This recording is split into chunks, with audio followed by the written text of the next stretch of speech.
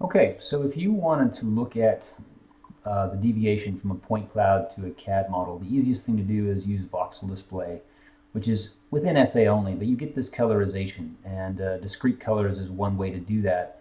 But what I wanted to show you here was the fact that you can do that with meshes as well, and you can actually export a mesh in segments, which might be useful if you are going into a CAD package like Rhino.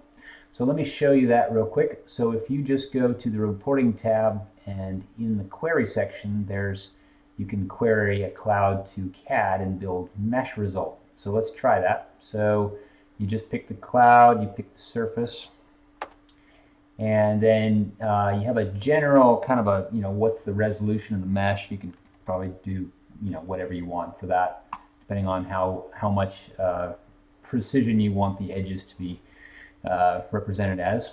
And then what you get is essentially the colorization controls that you may be used to for voxels themselves. And what I'm going to do is just set this using the same colorization that I had for that 3D colorization, just so that we can match things up. And you hit OK, and what it does is it goes ahead and it builds mesh segments. So we have one here that's basically there's no data, but you get the idea that it immediately builds separate mesh segments for each of the color zones, which can then easily be exported. And these meshes are of the actual cloud data. So if you wanted to look at three-dimensional deviations, you can do that as well.